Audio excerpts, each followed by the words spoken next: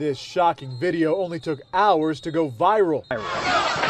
High school basketball players are seen attacking officials during an AAU tournament at the Lake Point Sporting Facility in Emerson. Oh my gosh. Players and coaches say near the end of a game Sunday morning, a technical foul led to an ejection. Then a ref squares up like he's going to fight, but then gets punched and jumped by a guy in sweats. That's when a number of players join in. It's just disgusting to watch. Head coach of Raw Athletics, Howard Martin, spoke to us over FaceTime on his way back to Chicago.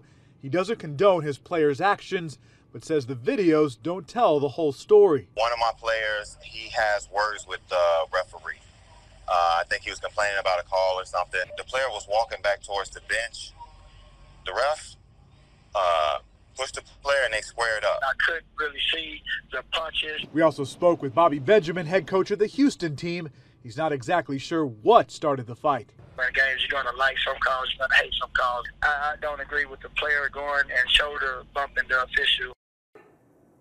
Hey, if you like that video, be sure to subscribe to our ABC7 Chicago YouTube channel.